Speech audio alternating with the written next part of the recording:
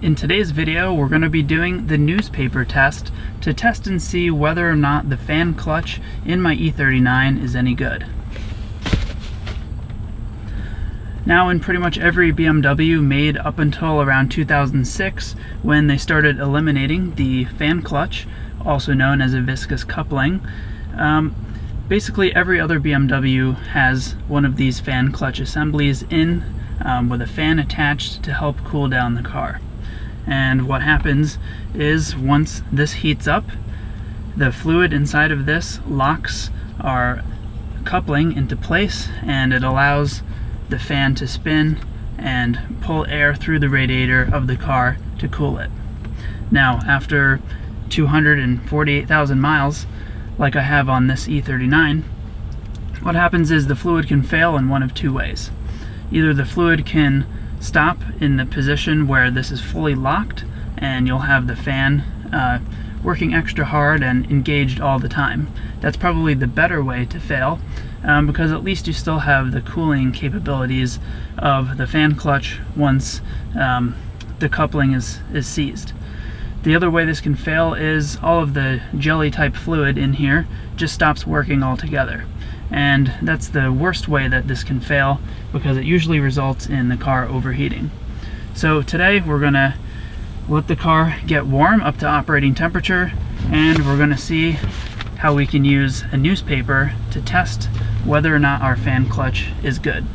So first we're going to start the car, and what we want to do is get our temperature gauge here, the needle in the gauge cluster, up until it's halfway at the halfway point. And then we know that the car is fully warmed up and it's at its operational temperature. And at that point we can do our newspaper test. So let's go ahead and start the car and let it warm up.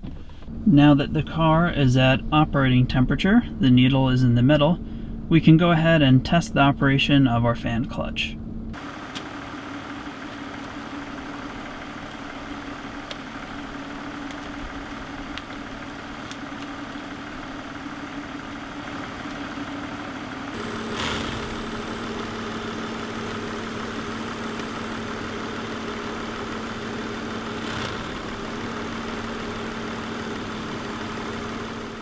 As you can see, I was able to easily stop our fan from spinning using some soft rolled up newspaper here.